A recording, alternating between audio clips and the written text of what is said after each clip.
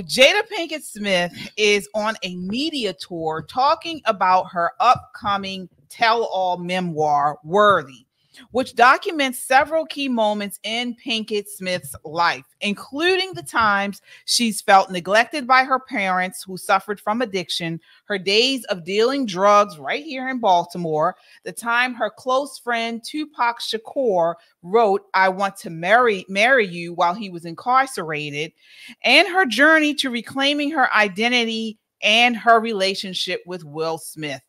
I want you guys to take a look here at this clip where she talks about what happened after the infamous moment Will slapped Chris Rock at the Oscars.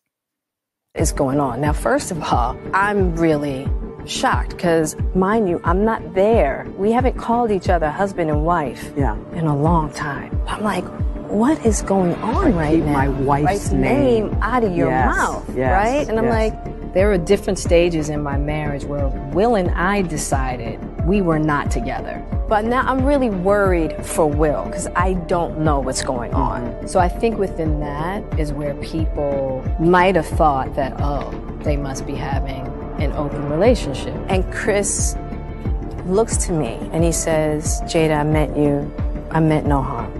Now, I'm just out of it because I'm really worried about Will. What's Will doing? He's just sitting there? And Will's still talking. He's like, he's still, because now he's mad because Chris is talking to me. And I go, Chris, this is about some old shit. That's all I could think to say, right? And I couldn't really take in his apology.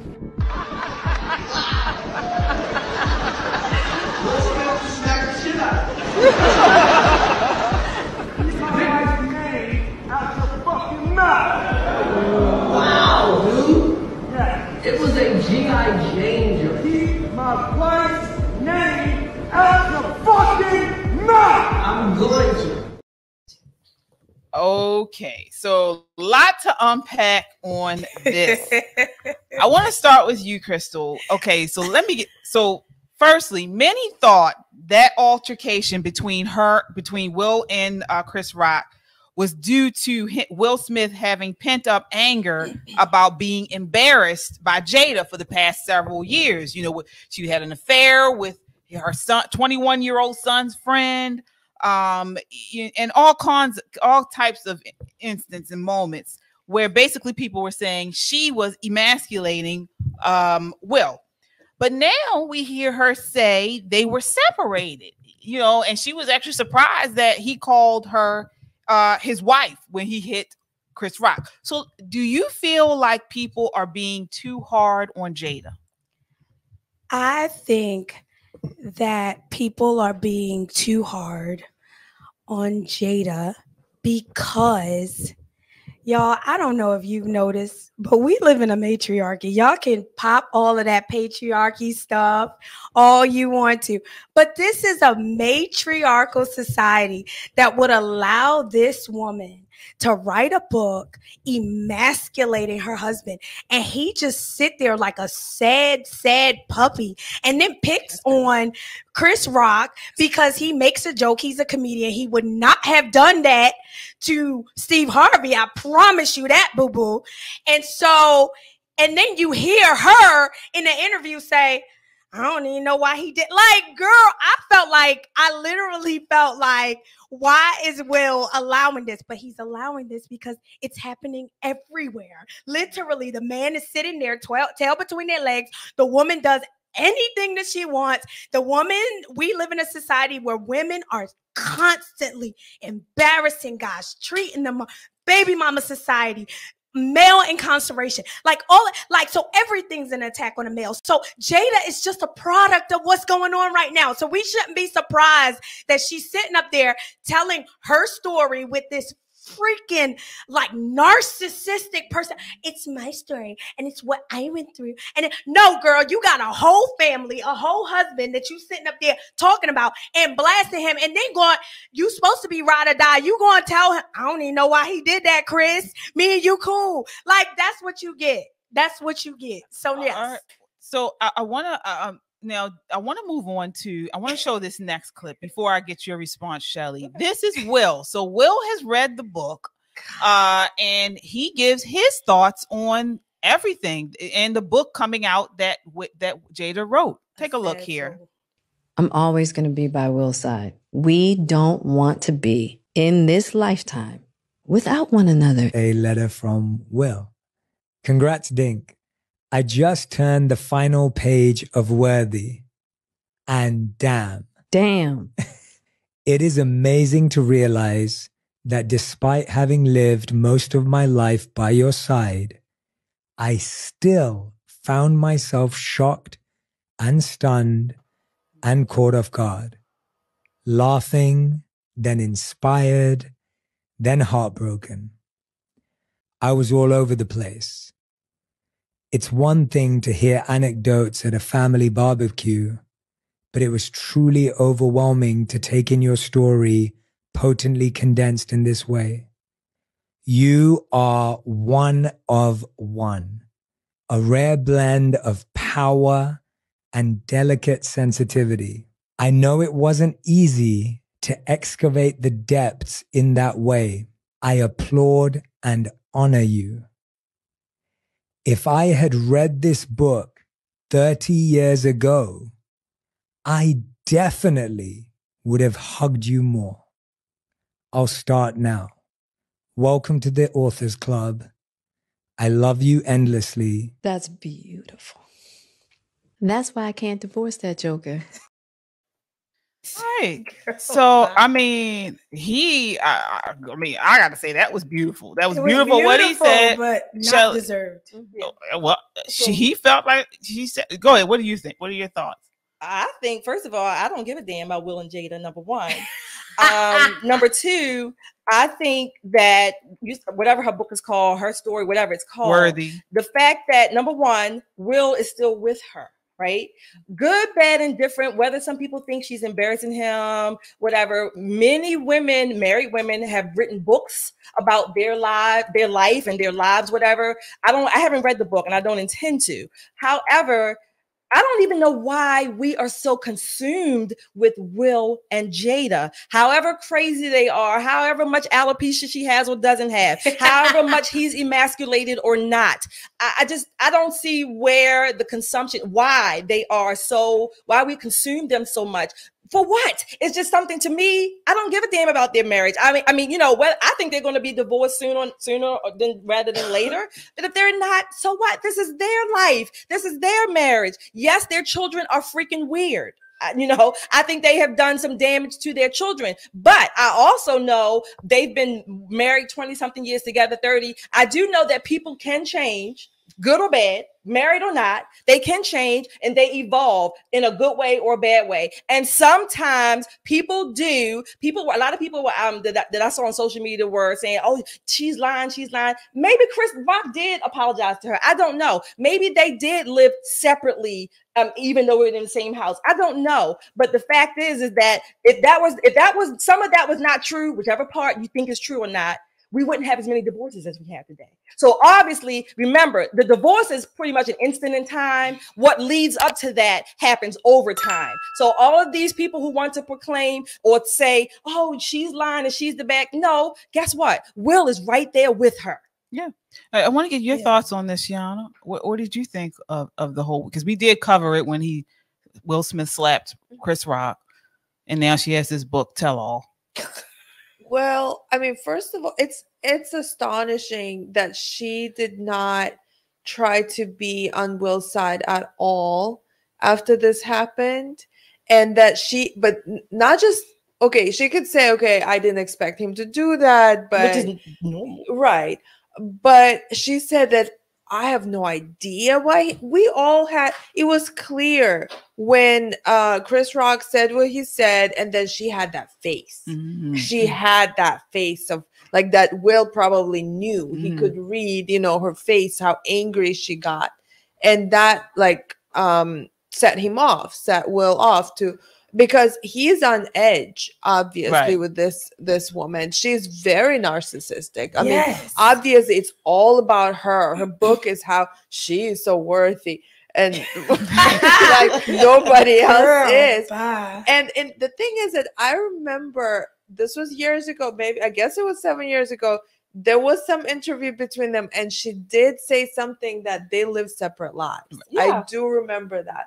So if to me it was not a surprise that now it's coming out. No, it's obvious. But then I don't understand what happened to Will, maybe in his younger years, that got him to be that way. Why is he accepting this type of I'll tell you lifestyle? I think this is my take on it, and and we are all being played, and so just like we were being played, how the Hamas and the Gaza Strip story, they're doing this whole kind of rerun in city after city, blame the person outside when it's really the people inside that are causing your demise.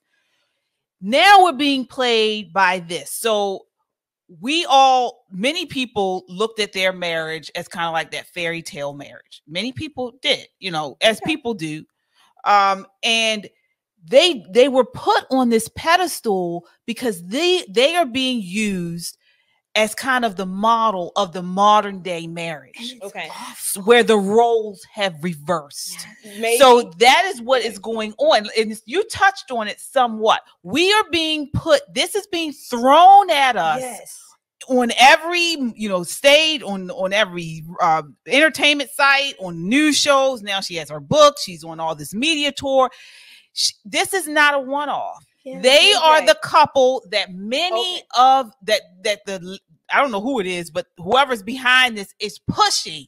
Okay. No longer the traditional man and woman marriage. The thing is, that I want to say loyalty. I want to say two things to that.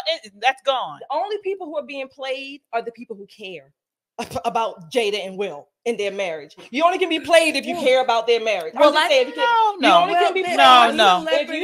if you have some emotional, and because we don't know her or them, if you have some emotional investment, then you can be played. Number one. Number two, they're their own couple. Their marriage, for again, however crazy it may be, maybe seen to whatever, that's their craziness, right? But again, I don't buy into this blame Jada for everything. I'm not blaming her. And I'm saying, and again, we talk about taking accountability of your own actions. If Will was having a breakdown of some sort, even before he slapped Chris Rock, if he was having a breakdown, then it was up to him or them to seek out the help that they can afford, right? But Will, he should be responsible, and he apologized. He should be responsible for his actions. Yeah. Jada should be responsible for her actions and or the lack thereof. But again, you can only be played if you have a vested emotional. No, that's not true. To care. That's not true.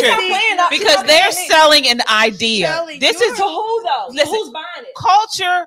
What's the wait 1 second. Culture is downstream from everything else. Culture. The masses are being played. Shirley, you're a wise person who has a vast experience. Right. Okay. The masses are being played, and I agree with KJ. If you care, then because unfortunately the masses care about stuff like that, and the tabloids, and it gets reprinted, and now it's this image of this powerful woman who is the one making the decisions, and she cannot divorce him, and he said the same thing. But she's the one who cheated on him, and he cheated on her. He cheated on her. But that's the thing; they have an open marriage. So again, that's again though. Open marriage is not a marriage, right? And open marriage. This is the redefining of what a marriage is. Exactly. But the point that I'm making is that to only jump on Jada is nobody's jumping on her. Not you, whatever. But many people are only jumping on her when he is right there too. He's not denying anything. That's what we should be jumping. So now he's a simp because the woman. He is a simp. No. I'm saying maybe he is. In this narrative, the woman has all the control. Then that means he's on a little string. Yeah, he is. He has no independent. He's passive. He has no independent capacity for himself. Is that what you're saying? I'm saying he's a passive man. He's very passive. She holds all the weight in that marriage, and they have an open marriage. She's the woman everybody wants to be, this independent woman. And she's she's got the career, she sings, she's the one that people, the kind of like image. I want to state the obvious. Jada is a crack baby. Let's keep it funky. Okay. So I don't expect much from her. I do am upset with Will. Like, I'm more upset with Will because Will got good sense. Will has his father. Will has talked about how he had values and hard work. And I think there was a story in his book where he was talking about they had to build the barn. And so he has this incredible culture that he has allowed a female, mother of his child, wife or whatever, to literally deconstruct his manhood, deconstruct his legacy, deconstruct his reputation. Yeah, she sure did. I mean, like, to me, that is insane. And he's following, playing it, and his own allowing it. Okay, there you go.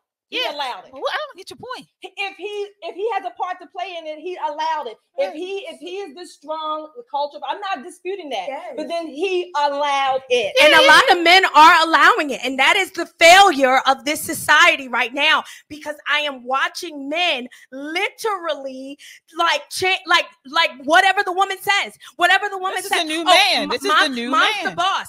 This is the new like that. Like what's it? John Legend sitting up there changing baby's diapers and sitting at home rocking because his little stupid wife. Like, I mean, this is the foolishness that the strong man is allowing. But I'm telling you, this society will not survive like that because you remove the man and daddy is not home. We are in for something that we don't even know. Absolutely. And again, KJ and I had the discussion too. Now you talking. I know this is about Jada and Will. But you're talking about remove the man. Yes. I always ask the question, why did the man leave? And maybe that's a different discussion. Yeah, I mean, again, I don't think he had a choice. I think she was calling the shot. Yeah. I mean, in that situation, I mean, like I said, and I can't remember the quote where it said culture. Everything's downstream from culture.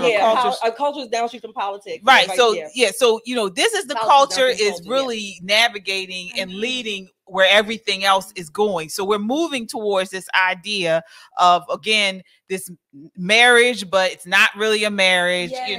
It's open. You can, Marxist idea. The mom is the strong one. Right. Yeah. And these women are running these men.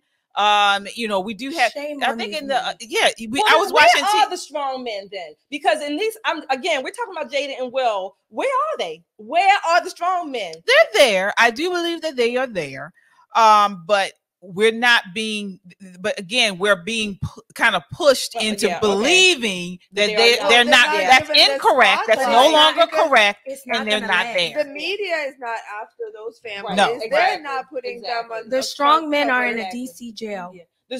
Most of the strong men, at least the ones that I know, they're not on social media. Right.